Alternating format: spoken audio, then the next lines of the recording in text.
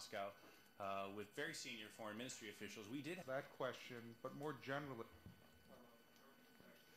In spite of these attempts to portray that Georgians were the ones who were after South Ossetians and trying to kill the nation and the genocide, all of that, the result is that Georgia is occupied.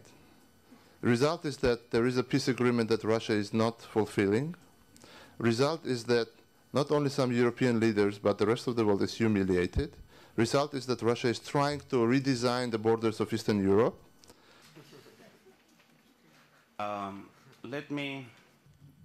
What I expect from the EU summit today?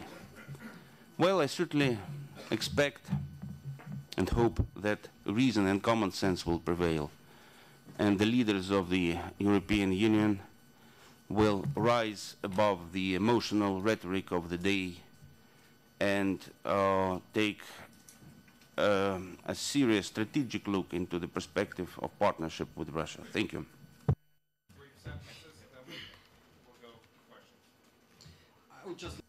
But I really feel we have reached the cusp of history.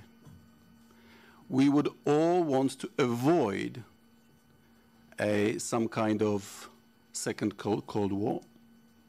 If we get it, I have no doubts who will win it. As Europe, we are 10 times richer in resources and sources of power than Russia. Together with the United States, 20 times. Karl Marx said that historical events usually happen twice. First as a drama, second as a farce. I think it's not too late to avoid the farce. By the Western behavior towards Kosovo and Iraq. This is what's happening right now. It's unacceptable. And Europe has to speak up in one voice.